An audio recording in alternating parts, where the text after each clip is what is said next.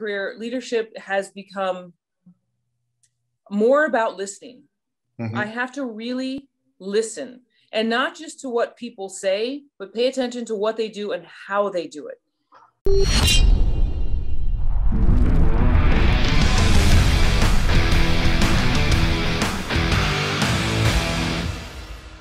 Well, good morning and welcome to another edition of the Ronin Leadership Podcast. We are recording from our home in Summerlin. Janice and I were just out in Boston on business and visiting some friends. Cold as heck in Boston, 11 degrees on Tuesday. So coming back to this weather, which is cold for us, it's fine, it's balmy. This is going to be a really great podcast. Before I introduce our guest, we've gotten some great feedback from all of you on the podcast, and you've given us ideas on what we need to do for future podcasts in terms of topics. So keep the questions and feedback coming. If you like the content, hit the subscribe button. And of course, I have to do the selfish plug of my book, The Art of Ronin Leadership. It's on Amazon and on MikeHowardAuthor.com. If you get a chance to read it, please do. And if you're so inclined, go ahead and put a review on Amazon. But anyway, put that aside. Really excited about today's podcast. We have Deputy Chief Sasha Larkin from the Las Vegas Metropolitan Police Department. Hence, I'm wearing this shirt in honor of her and all the wonderful men and women of Metro. As a lot of you who've known me know that Janice and I have been involved with police foundations both in Seattle and here in Las Vegas. But how I first met Sasha was when she was in charge of what they call the Summerlin Area Command. We just moved here. She was gracious enough to meet with us, to talk to us about the situation in terms of crime and response and what her command does, and also really take care of us in the community. Subsequently, Sasha has been elevated to Deputy Chief, I believe, of the Homeland Security Division at Metro.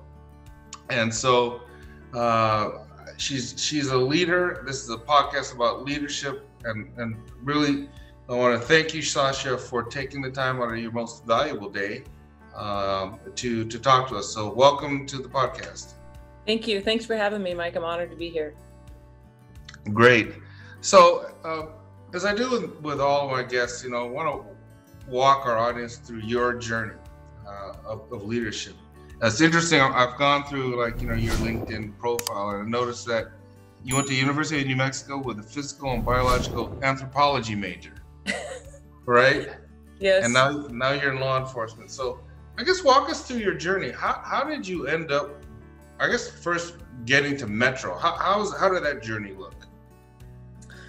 So to answer your first comment, I was born and raised in Albuquerque. So going to University of New Mexico was the logical and easy choice, right? I went to school on an academic scholarship, so it was easier to stay home.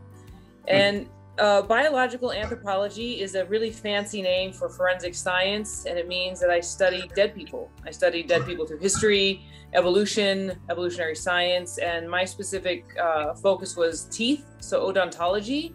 And I studied the evolution of people's teeth and how it has changed through time. And I know that seems rather esoteric and how does it benefit law enforcement, but they really teach you how you can tell everything from a dead person's body based on their teeth and their pelvic girdle, right? And so it was, for me, fascinating. And I thought I was going to go to the FBI and be like Agent Scully. That's probably a dated reference. So maybe I remember. Right. I don't know what generation your viewership is, but if you never got to see the X-Files, you really missed out on some great television programming. Agreed. But so that was the start, and then I came to Vegas because after college I was a formal, all growing up I was a formally trained ballet dancer, like point shoes and tutus. Wow. And I came to Vegas and got hired to work in a Vegas show called Enter the Night. And while I was here, I was, thinking about going to graduate school, and I was bartending, and a recruiter came into the restaurant that I used to work in and said, "Hey, we'll pay for you to go to graduate school. Come join Metro." And I was like, "Oh, well, I think I'm gonna go to the FBI." And he was like, come to a ride along. And then if you still want to go to the FBI after your ride along, then fine. And he knew that I was going to get bit by the bug. And so I went on a ride along, and I was like, oh, this is so much better than what I thought going to the graduate school or the FBI was going to be. So I started on Metro. And in December of 1998, I got hired, and that began my career. Wow. And those first few years on Metro, those formative years, was it everything that you that it was cracked up to be? I mean, what were your impressions? Because I kind of remember, I was a police officer back in the Stone Age, just for a few years, but I kind of still remember, it's clear as a bell, kind of my feelings back then as a rook. So tell us how you felt back then. I was in my early 20s, right? So maybe I was in that perfect, formidable age. It was the best time of my life. I feel very blessed to be a part of the Las Vegas Metropolitan Police Department because our training is exceptional. The people that came before me really laid a solid foundation. And we came through at a time where policing was just about to enter a different era. Right, when I came through, there was still, there wasn't technology as much as there is now. Right, everybody didn't have iPhones. I didn't have a cell phone until 2 or 3 years into policing. We still had pagers. Oh yeah, right. We pull over and use a payphone to return a call. Right. So it's just a different time. There was a sense of simplicity still about it. We were on the heels of Rodney King. We were on the heels of some pretty big things. So policing was getting nudged to change. The community was starting to really have an impact in how we policed. And it was just a really special time, I think, because we were starting to become progressive. And I feel really lucky that I got to come in right at the very beginning of that big shift in policing. And to your question, how were the first few years? They were a blast. I learned so much, and I really loved being a patrol cop.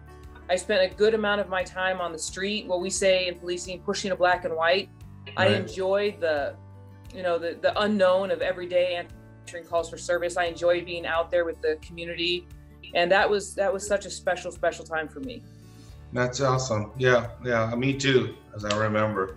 One of the things that I mentioned in the book, at that time, I never aspired to be a leader.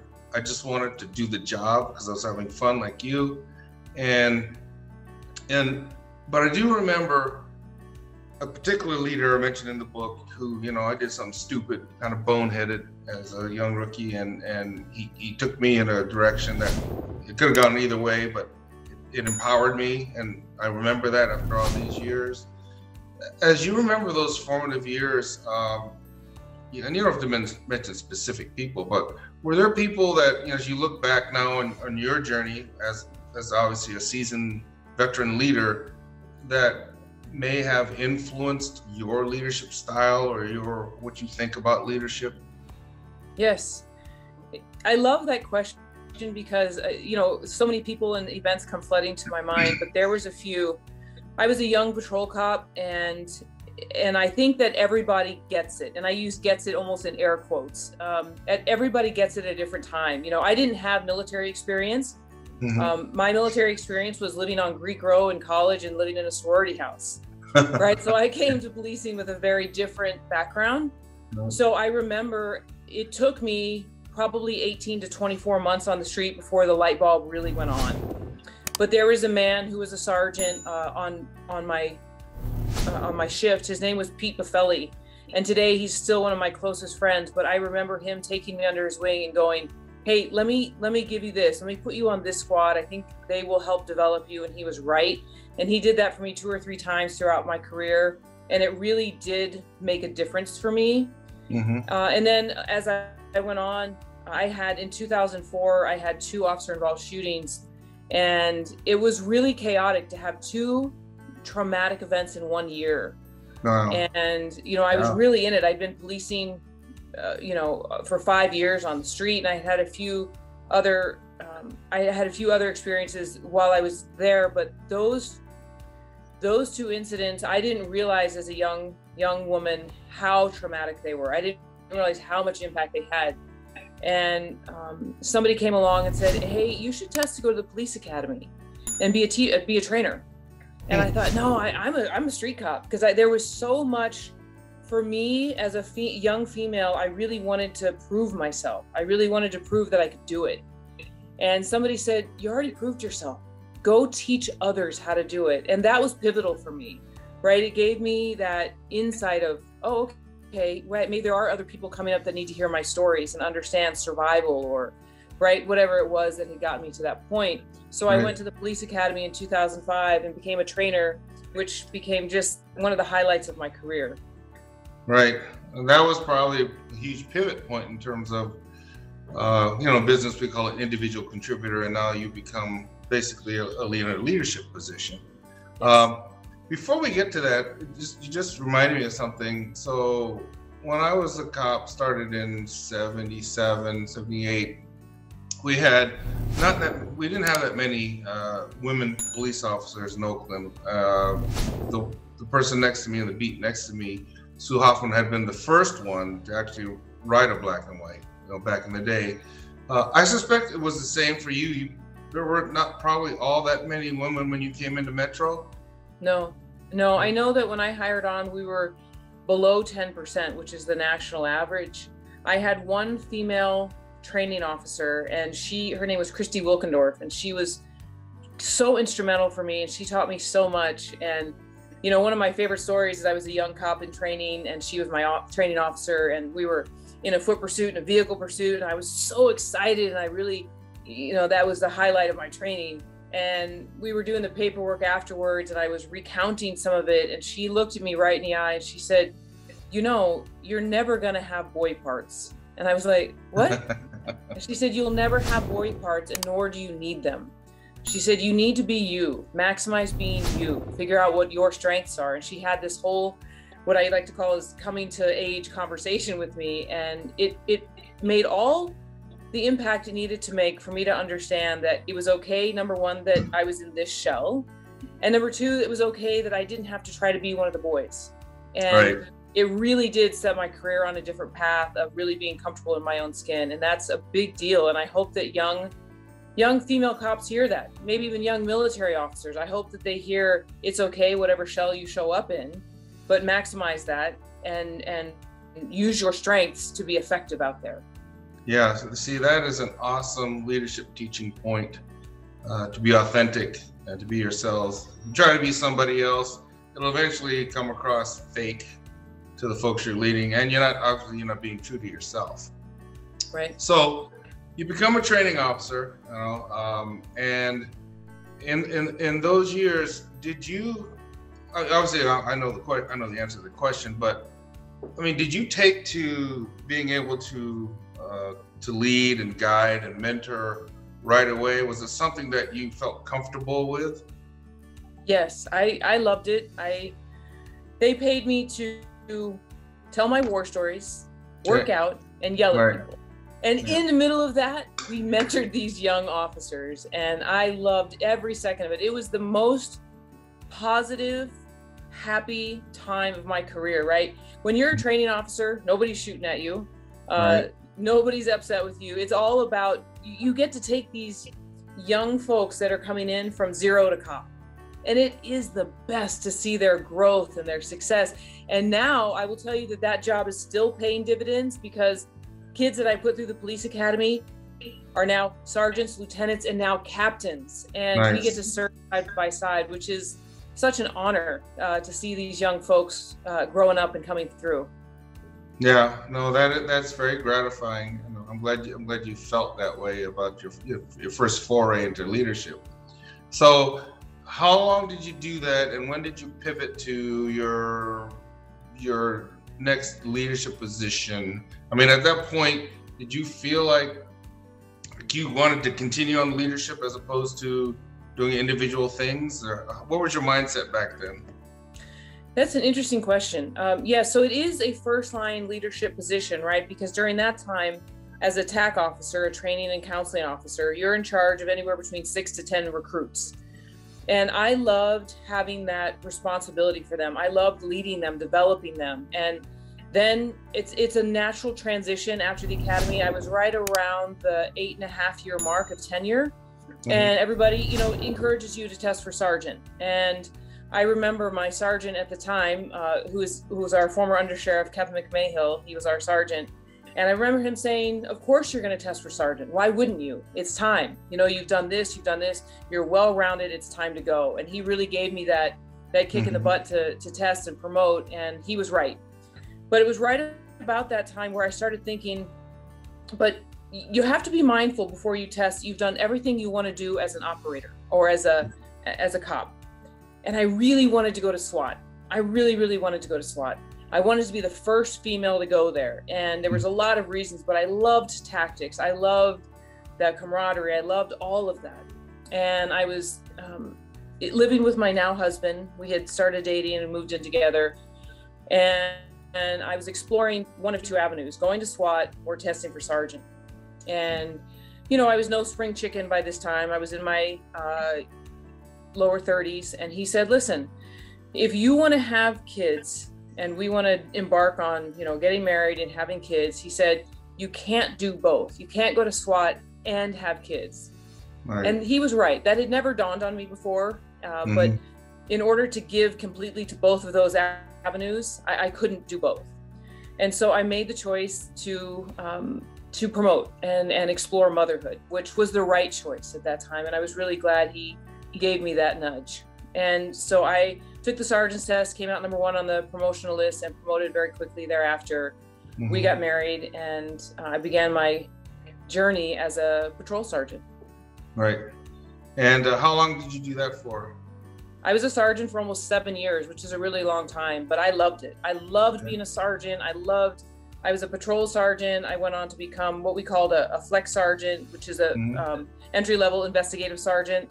I worked in internal affairs as a sergeant, and I worked in counterterrorism. I created and developed and stood up our fusion liaison officer team in partnership with 3 other guys. And that was my entrance into counterterrorism, which has become truly just my passion of Homeland Security, and, you know, being able to grow the Fusion Center where I work now. And it was such an honor and pleasure to do that. And I had a great run as a sergeant and tested for lieutenant out of internal affairs, pregnant with twins, and became a patrol lieutenant, and went to Northeast Area Command, which was awesome because it was at the time the busiest, just most violent, exciting place to work. And as a patrol lieutenant, you get to go on all the major events. And I was responsible for a shift of folks and just loved that job too. Right. Wow. Yeah, you've had that's good that you and your husband had that conversation, you know, and you knew that was the right path for you all, both collectively to go together, go forward. When you were a sergeant, patrol sergeant, you know, it's a little different than FTO, obviously, in the sense that, you know, just like the first time I remember in my career, I had direct reports and I was like the boss. Now I'm dealing with, you know, probably finance issues and budget issues and personnel issues and all these other kinds of things that come as part of the package when you're a leader. When you think back on those days, what did you think about the totality of being a leader? You know, these other kinds of functions that you have to do as a leader. You know, I try not to get lost in the minutia of it. You know, I think the lower in rank you are, the less of that kind of stuff you have to do. As a sergeant, there is some. Right. There's, you know, evaluations of your employees and making sure all of that stuff is done, and reports and logs. But I didn't mind. I would get it done, and I would be out on the street because it was I grew up under the understanding that a patrol sergeant's job was to be in the street with their people. Okay. And having command and control, right? Understanding what was happening at those incidents, being there when use of force or potential use of force incidents were going to happen. And so I really spent 90% of my time in the street. And my lieutenant, when I worked patrol as a sergeant, was a man named Ted Snodgrass, who'd been a lieutenant 15 years. He had 30 years in tenure. He was a salty, very direct leader, and he taught me more about leadership and command and control than anybody else in my career at that time, because he was just a no BS kind of guy. And he would take me to ride around with him, and he would say, have you thought about this? Have you thought about that? And he would let me make my own mistakes. And he gave me the best nugget when it comes to one-on-one communication. He said early on, he said, look, you don't trust me and I don't trust you. Not yet. He said, but eventually you're going to mess something up and you and I are going to work through it together, and then we'll trust each other. And I always remembered that. And he was right. And as I've gone on to become a leader and have folks work under me, I've always remembered that there has to be some sort of incident where we start to trust each other. If we don't have a pre-existing relationship, there's something will bond us. And he was right. You know, and I always love that lesson. Yeah. Isn't it interesting in careers like ours where you have those nuggets of information from those mentors throughout your career that you just remember, and it just stuck with you? That one I've never heard before. And so for my listeners, remember that. I think that's something that's really important to remember what Sasha just said. And obviously you've gone up the chain of command and now you're a deputy chief. And obviously there's a lot under your remit, you know, you were talking about. And of course, counterterrorism is near and dear to me. As you are in your position now, and now you have the ability to reflect. I mean, you're still in your career, you're still in the midst of your career, but you now have the ability to reflect on a career that's been well lived, and you've done a lot of different things. When you look at the leadership itself, what are some traits that you believe make for an effective leader? You know what's interesting is every rank I've ever achieved, I ask that question of myself, and not because they ask us on an oral board or anything else, but because I think that's important to understand. Because working for good leaders is influential, but working for bad leaders is also very influential, right? Because you learn exactly what you don't want to be. Right. So at this point in my career, leadership has become more about listening. I have to really listen, and not just to what people say, but pay attention to what they do and how they do it. It is so important for me to understand my leaders' strengths, and also where I have to be careful because maybe they don't have strengths in certain arenas. And, you know, my captains or my directors are running their own bureaus, right? So for us, a deputy chief, I have different bureaus under me. I oversee the Homeland Security Bureau. I oversee the SWAT Bureau. I oversee the Air Support Bureau, right? So there's huge places of liability. And how do I listen to what they need versus what they want, and make sure that they have everything they need for their folks to do their job. And I've also learned that I'm an extrovert. So a lot of times I speak to think, where an introvert thinks before they speak. And it's about learning how to communicate, because I have both that work for me. It's learning how to communicate in an effective and, more importantly, direct and concise manner. What do I mean by that? Well, our boss, right, Sheriff Lombardo, is in all respects, he thinks, he's very strategic in the way he thinks and in the way he communicates. He's very direct.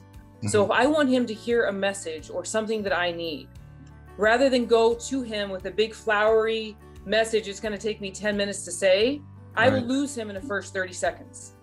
So I've had to learn how to communicate to him in a direct, concise manner, but have research behind it. So if he has questions, I'm able to answer them. And I brief him every 2 weeks. I give him a Homeland Security brief.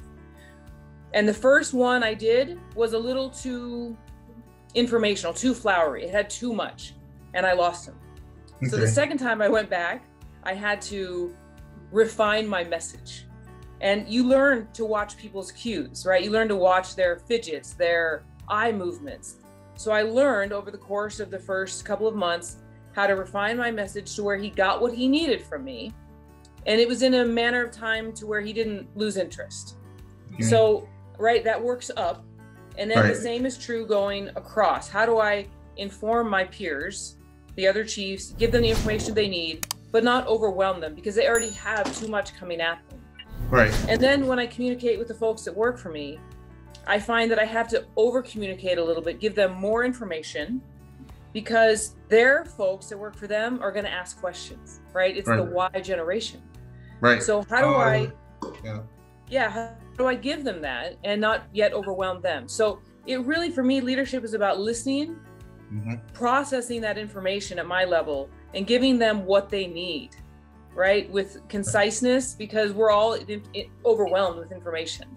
Yeah. So that's a big thing for me. And then the other thing is, look, Mike, as you know, police work, we're in the people business. We don't make widgets. We don't sell stocks and bonds. We're in the people business. Right. So it's about taking care of my people. I take care and affect my lane, what I can affect, and I set an inspiring workplace, at least I hope to where people want to come to work, they feel supported, they feel protected, and they know what their mission is with clear expectation, and we give them what they need to move forward because the mission is too important not to. So that's it, right? Remember, we're in the people business, listen more than you speak, and make sure that communication, because the rise and fall of any organization is communication. Yeah, no, amen to that. I chuckled a little bit when you mentioned Joe, learning different leadership styles in terms of how to communicate up. But you were spot on when it comes to communication and listening. If your troops don't understand your strategy, then they're going to be all over the place. And it amazes me in the places I've seen where you have disjointed strategies among different verticals, whether it's your bureaus or within Microsoft. It's like, aren't we on the same team, the same page, and they're, diametrically opposed because nobody's put that strategy out sort of in a unified manner. Those are great teaching points, and I think everyone who's listening should be thinking about that and listening to that. One of the things I try to stress is that, and it's obviously it's really important in your line of profession, is how do you take care of you? Like, how do you manage? Obviously, like you mentioned, it was perfect because I just finished reading a couple of books about you control what you can control. What you can't control, try not to get too bent out of shape about it. But how do you take care of yourself as a leader to keep yourself sane? Because it does no good to your troops if they're burnt out, and it does no good to you if your troops are burnt out. So how does that translate with you? You're right. And listen, exhaustion is a real thing for all of us. Yeah. And let's take it one step further and layer on COVID exhaustion and burnout from watching the news 24 hours a day. Look, I think that the simple answer to that is, for me as a leader, officer wellness is one of my top priorities. When I had my own area command, when I had Summerlin, I told my lieutenants, if you and your sergeants are not talking about officer wellness constantly in that briefing room, we're missing the most important part of our job. Mm-hmm. We can talk about tactics and training and case law all we want, but if our folks are not in the right mindset when they come to work, if they're suffering, if they're suicidal, if they're struggling, if they're sick, everything else is null and void, right? So we have to make it, and I know it's cliche, but we have to make it okay for them to not be okay and give them the resources to get better, right? That's the first thing. You got to normalize wellness. You have to normalize that it's okay that we talk about it, right? After any major incident, after 1 October, after any kind of officer involved shooting, I was in that briefing room with them talking about it and trying to create dialogue for them to get it off their chest. Because you know this, Mike, being a cop, when you go home at the end of the night and somebody says, "How was your day?" They don't really mean it. They don't really want to hear, "Oh, well, right before lunch, I pulled a dead baby out of a swimming pool, and then I went on a car accident with 2 burn victims." They don't really want to hear that, right? Most people, right? My husband's the exception. He always listens and hands, but it's hard for people to process that. It's really hard. So I think the answer is, to your question, everybody has to have an outlet, and let me go on to say a healthy outlet. Mm-hmm. So for me, that's been my yoga mat and my running shoes my entire career. I run probably 5 or 6 days a week. I'm on that yoga mat as much as I can be, at least 2 or 3 times a week. And it's just a way for me to take all of this stuff, right, and kind of unpack it and leave it somewhere else. May it be the open road or a treadmill or my mat. And then later in my career, right, after I've had all these traumatic incidents from shootings to 1 October, I finally had to break down and go talk to someone. And at first there was a little pride or shame wrapped around that for me, because I grew up during an era where we didn't talk to people. We didn't have to, we were too tough for that. But then I realized it's okay, because that therapist or that person gave me another way to look at it and empty my cup. And that became very, very important to not only my own sanity, but my marriage, but my leadership, and how I was able to help these folks. Because as a leader, you also carry their stuff, right? And I'll give you a good example. If anybody under your watch gets injured or killed, you never get over that, right? This week we had one of our officers get shot, and of course I feel instantly responsible, right? I carry that albatross and think, what did I miss? What did I not give them? What did I not tell them? What did we not put in place? I'll keep myself awake night after night thinking about that. So I have to have a way to put that down. And I think that your audience has to just remember, leadership is lonely. Leadership is not easy, but at the end of the day, it's totally worth it. And to do that long term, you have to have an outlet. Yeah. No, I think that's beautiful. Like you grew up in an era where you don't ask for help. No. You're tough, John Wayne or whatever you want to, or whatever cliche you want to talk about it. So I appreciate you being so open and vulnerable to that. I believe I've seen a lot of police departments in my time, and I believe Metro is the best police department I've ever encountered.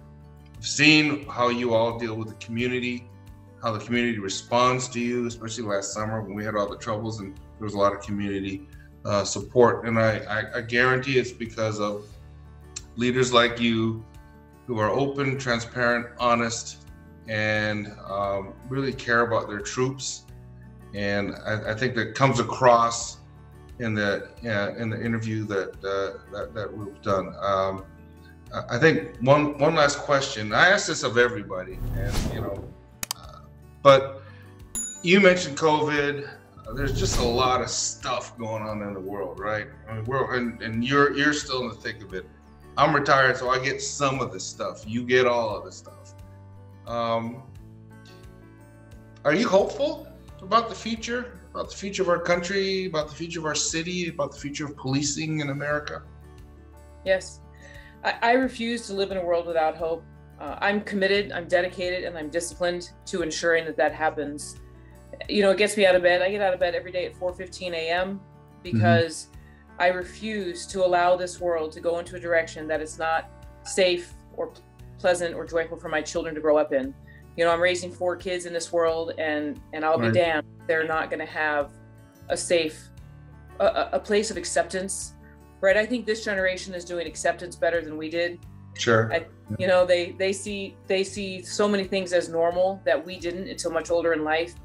And I will continue to fight that battle to educate the community, to make us inclusive, and make sure that they have a place, no matter who they are, who they love, or what God they bow their head to, they will be accepted and have a place where they can be them. So yes, I'm hopeful, and I'm committed to continuing that hope. Great. Amen to that. Well, Sasha, I've really enjoyed our conversation. I think this is one of the best podcasts we've done. And I think, I really, first of all, congratulations on your career journey, which is continuing.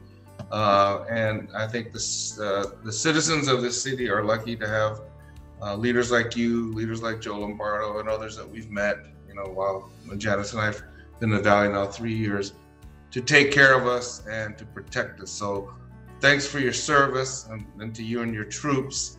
Thanks for your leadership, and thanks for being on this podcast. Thanks, Mike. And listen, it's important too that you don't sell yourself short, because we wouldn't be where we are today without people like you and Janice. I mean, you proactively came to our station. You proactively sought us out.